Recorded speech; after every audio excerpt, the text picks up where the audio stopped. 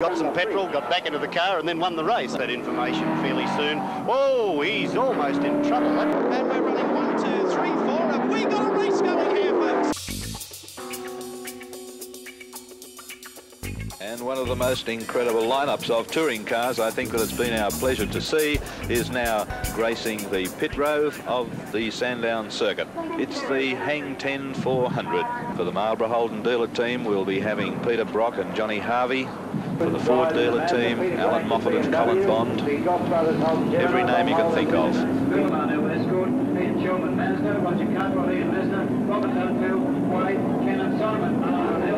Just a few seconds to go now for the Hang 10 400 here at Sandown International Motor Racing Circuit. On the front row as the Prime Minister drops the flag, away they go. It's Peter Brock who gets away nicely, and Bob Morris who leads the field.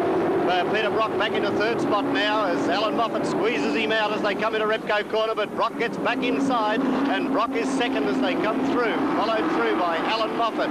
Then they come down with Gary Cook. It's John Harvey moving up into third position now, ahead of Alan Moffat. So it's Toranas 1, 2, 3, then the big Ford of Moffat's, and then the rest of the field streaming out of Holden Torana.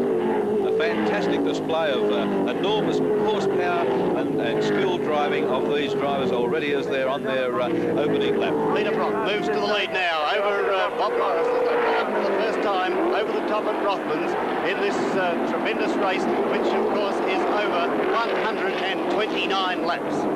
Down through the S's for the first time. Peter Brock leads Bob Morris, then Alan Moffat, who's moved himself up ahead of Harvey now into third position. Harvey is fourth as they sweep down through these long, shallow S's. And the next one then would have been Gary Cook, and he's followed very closely by Colin Bond. Two races in one here as we've got the two Holdens battling it out for the lead. Bob Morris tucked in the slipstream. Alan Moffat holding off this tremendous attack by John Harvey. Brock keeps Morris out. Morris hops across to the inside. Bumper to bumper motor racing with 128 laps to go. At 1 minute 13 seconds. 1 minute 13.3 seconds. 13.3 seconds for that opening second lap for Peter Brock. So Peter Brock is really starting to put the fast laps in right early in the piece. He's going to try and break up the opposition. Peter Brock is one of the masters of long-distance racing in Australia. He's the only driver to win the big three, Hang 10 400, the Hardy Ferodo at Bathurst, and of course the big 500-kilometre race at Phillip Island.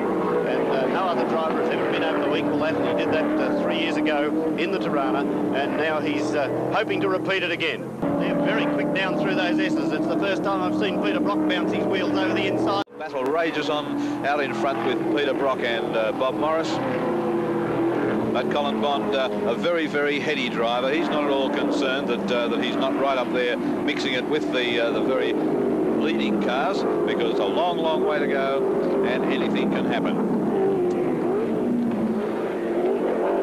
Peter Brock giving a wave there, of course, to signal to the car in front that he's aiming on coming through. A little bit hard sometimes for the drivers of the slower cars to tell just how fast a car is coming up behind them or who it might be. So a bit of a wave from the overtaking drivers is quite a good signal. John Harvey is doing very well. I think it's the best run we've seen from John.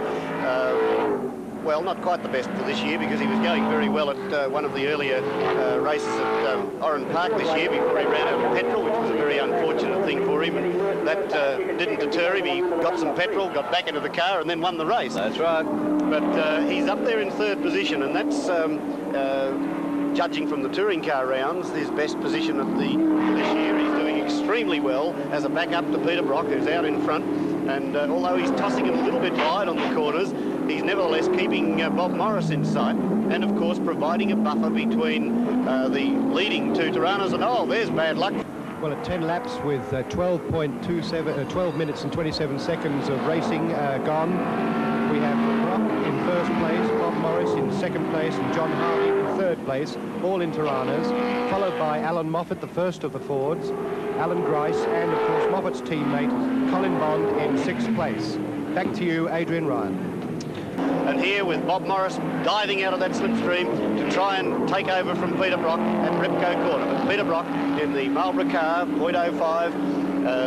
He uses the number 05, of course, because of his association with the Road Safety and Traffic Authority in Victoria, which uses the slogan "Turn off before 0.05," indicating the amount of blood alcohol level that you're allowed in Victoria before you can be fined. And Peter Brock has been a great performer for the Road Safety and Traffic Authority, lecturing to young drivers all over Victoria on the evils of drink and the way to drive properly. And he's being hounded, and that's about the only word you can say, is really hounded by Bob Morris, who is very clean down through the S's, not ragged at all. Bob Morris, the car handling beautifully on its lower profile tyres. He uses a slightly lower profile tyre than Peter Brock's car, and he says that this gives him a great advantage. And he has, if we can get a very close-up view, perhaps at Holden Corner, he has a very interesting development on the outside of the wheels. He has a fiberglass scoop built onto the outside of the wheels, and this actually extracts the air from the brakes and helps to cool them down. So we may try and see if we can get a very close-up in view as he goes around on the outside, then right down on the inside. He's pushing Peter Brock as hard as he can go, comes up on the inside now, and he's really going to try and outbrake Brock, but there's no way. Yes, he does. He goes straight through on the inside. Well, a desperate move, but he's made it. He's got through onto the inside, and Morris now leads the race for the second time, because he led very briefly at the start, and now it's Peter Brock's turn. Peter Brock seems to easily pull out of the slipstream, and it looks as though Brock just has that edge in power, and Bob Morris is relegated back to second spot once more. What an incredible carve-up going on at this early stage in the race. They've only done about 15 or 16 laps, and here they are, these two giants of touring cars out in front there, absolutely carving each other to bits as though there are only a couple of laps to go. And now it's up to Paul Harrington, who has an update on positions and times. Well, with all the chaos of a long-distance race, the Fords and Holdens are both running into trouble. Here's Dick Johnson coming up the straight now in third place, but very likely to be making a pit stop. But with 43 minutes and 43 seconds completed of this race, Peter Brock is leading from John Harvey, with Dick Johnson there in third place, followed by Murray Carter, with Jack Brabham up to fifth, and Jim Keogh in sixth. In the class up to 3,000cc, Laurie Nelson has taken over the lead from Jim Langpeach in his Ford Capri, with Bill Evans in the Brian Woodford Escort leading the 2,000cc class. Back to you, Adrian. Well, Charlie O'Brien was sitting here thinking that perhaps he should go down to the pits and crank up his Torana, even if it is down on power, that he just might get a place in this race, because they're just dropping out like flies at the moment, and the mortality rate is very high, but all full marks at this stage to John Shepherd and his Marlborough Holden dealer team, because the Holdens up front there, the red and white cars of Peter Brock and John Harvey, are just running like the proverbial clockwork, round and round and round, and the only Ford that seems to be able to keep anywhere near them is this one of Colin Bowles.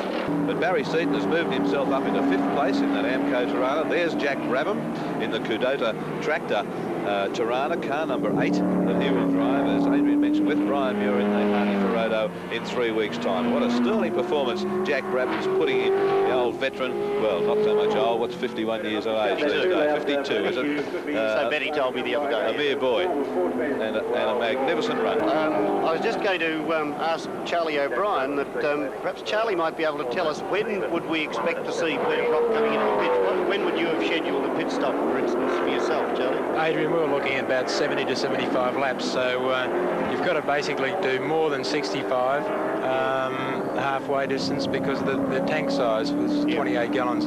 But it will be very interesting to see what sort of lap times Peter Brock's doing to see just how hard he is pushing the car. Yes, well, Paul Harrington should be able to get us that information fairly soon. Oh, he's almost in trouble that time. I don't think I've seen Peter Brock so far out of line for a long time. It must be oil on the circuit, because Peter just doesn't do that sort of thing. He doesn't, that's not his style of driving. Didn't seem to worry him too much, though. He just chased it.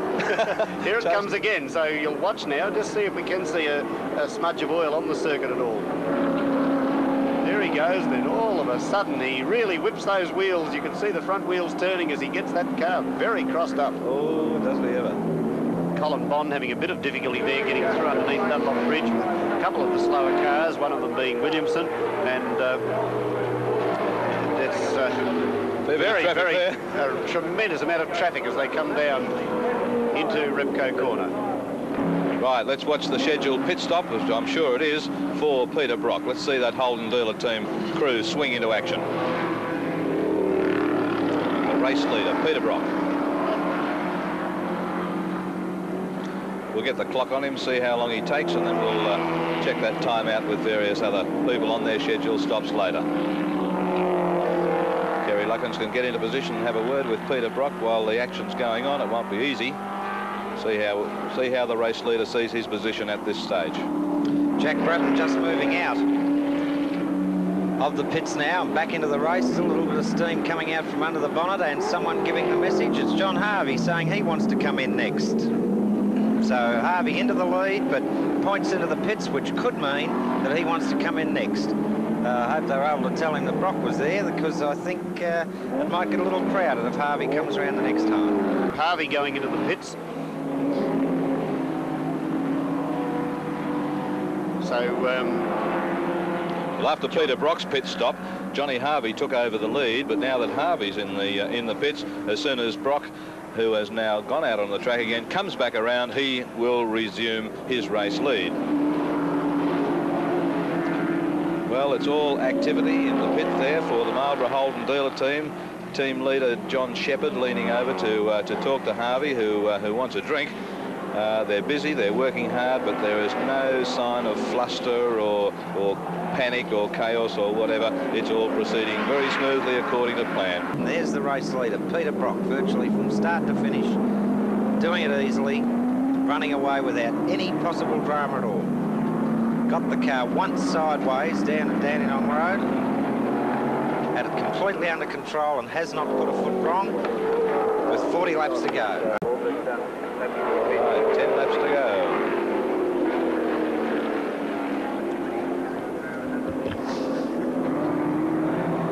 Both the Holden dealer team cars passing Jack Brabham, who's back in the race. We saw him overheat several times. The last time with a great gusher of water coming out. There he is, just coming onto camera there behind the two dealer team cars. But he's back out on the track. Got up to third position, Jack, but has dropped right back with overheating problems. Bob, it certainly looks good. Always looks good, a 1-2 finish. Yes, it does. And as I said, there'd be Torana fans in that stand leaping up and down every time they go past. Barry Seton, our third place holder at the present time. And there's the leaders there, while we've been watching the other pair having their little duel, the leaders. And somebody taking Allan Grice is off. Allan Grice has gone. What's he done? He's in plenty of trouble. Right off the I think he actually just slipped off the circuit there and couldn't get back on because of the drain there. That's right. Oh, gee, he had his heart in his mouth, I'll bet. And lost the 1,000. Did Seton slide through there? No. Yes, he did. Did he? See there? Yes, there he is, right. Seton managed to get through. There's Janson got through too. Lang Peach and Allan Grice. Well, he's got to do all over again. There's only a couple of laps remaining. So this last 1.5 laps could be pretty interesting. Interesting to note, Max, that Peter Brock's time is 1:17, which is, 6 seconds off his... best practice lap. Yeah. That's right. Right, 1 lap to go. The last lap of this very, very grueling and demanding. Oh, Barry Seton, no, don't take Harvey off too. And Grice goes through. How the fortunes can change in the last moments, the dying moments of a race. Barry Seton, a little nudge there in the tail, and now Allan Grice is getting all desperate by the look of it and rushing up deep under brakes. If he clips Brocky in the tail and puts him out, I reckon half the grandstand will descend on him and cut his throat. What a finish. Anything can happen. Look, he's waving Janson through. He wants the 1-2, Brock. Yes, my word. He doesn't want Janson in there. He wants Harvey up beside him so he can do a 1-2 over the line. Well, he's going to have to slow down, I think, because Harvey's not going to get past that Capri and Janson as well. Grice is there too. Well, how the fortunes change. Here comes Harvey. A few hundred metres to go. He's going to slow, Brocky's going to have to slow down and let Janson go past. No, Harvey's rounding up Janson on the outside. Janson's woken up by the look of it. And here comes the Marlborough Holden dealer team. 1-2 finish at the end of the Hang 10 400 for 1978. What a result. For a final report on the unofficial placings at this stage, Paul Harrington. 44 minutes and 56 seconds of racing, and it's Brock and Harvey leading this at a 1-2 for Marlborough Holden dealer team from Grice and Seton, with Jim Lang-Peach winning the 3-litre class and Peter Williamson in the little Toyota Celica winning the 2-litre class.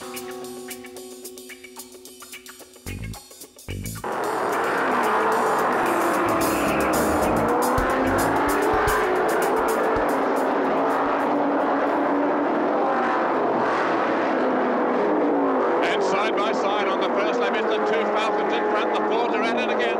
They finished this way last year. They want to start this way again. And it's Moffat and Bond side by side as they go spearing up Mountain Straight. Peter Brock missing the start and back into about 4th place in the field, and he's really going to have to stand on it to catch up with them down Conrod Straight for the first time. I don't think Johnson's term is Bond who leads though as he goes down for the first time through the S's.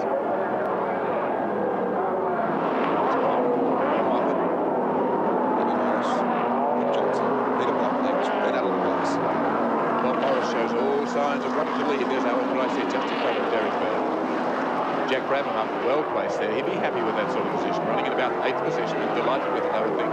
Pete Gagan goes through, just tailing off that leading group. Through the haze, down towards the end of Conrod Straight. No, it's not a repeat of last year's race. It's the start of the 78 race with Colin Bond and Alan Moffat and Bob Morris standing on the gas as he comes down the inside. And Moffat tries to poke down on the inside of Colin Bond, but Morris has won the jump. Wait for the crowd reaction. Into the left hand and now back onto pit straight. The Ford side by side. Morris sideways, but he leads. The first lap completed. And he's taken the first lap prize, but Bond at the inside of him. And Brock has now moved up on the inside, and we're running 1, 2, 3, 4. Have we got a race going here, folks? On the outside through the turn, and Morris has thwarted a bit there and punched the side of the door, and leads once again, but he's got Fords all around him. Sensational stuff, and I don't know how Morris controlled it. He was hit, put sideways, got it back under control, and this is desperate stuff with 160 Brock pulling out as he's spearing down the straight. The radar trap showed the fastest car first time through was Pete Gagan. Ryan Foley Alpha was also on the pits, Patrick Knee with the wheel there.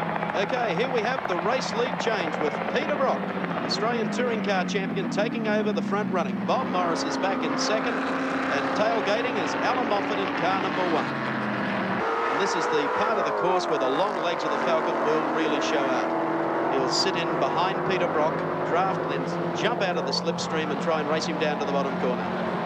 Well, here he goes. Wait for the arrival of Alan Moffat on the inside. He has to take it because Brock is going to be held up by the slower car on the right-hand side. You'll find that Brock is pulled over to the left behind Moffat. Whether he can leave his braking late enough, whether he's prepared to, I don't think so. He'll be having to stay there, maybe close up a little bit on the brakes. So it's Alan Moffat who, for the first time, leads the race. Very, very talented oar with Harvey. It decides he's going for broke. The inside will do. Wait for this. This puts Harvey wisely elected to just ease off the throttle, and he's taking him up the mountain.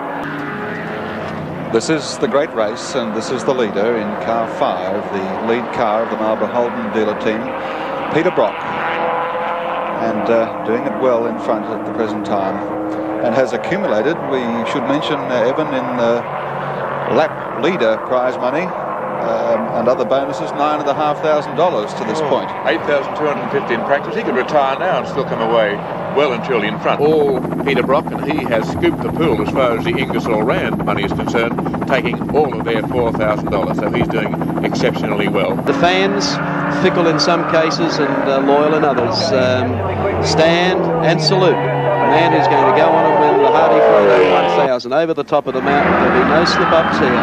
Peter Brock through the top part of the section, acknowledging the cheers from the fans on the mountain. With a lap lead on the second place getter, the Holden Torana of Allan Grice, and 3 laps on the third place getter, the Ryan Wood Falcon of Murray Cullen. Everything's in good shape through the final left hand and the open spaces of Conrod Straight. And Peter Brock is headed for victory. The checkered flag for the 1978 Hardy Ferodo 1000. Not worrying about terminal speed, how far he can get through the radar trap and what speed that he'll achieve in this last lap. This is as an important lap as the lap he cut in qualifying. Coming down to the final corner where everyone in pit lane is standing to salute a driver who deserves to win here today. John Harvey has dropped back behind Brock, so they're not shooting for a 1-2 camera photo finish, which it wouldn't be. The last corner comes up. The checkered flag unfolds for the 1978 champion, Peter Brock. After 163 laps, Peter Brock, winner of the great race.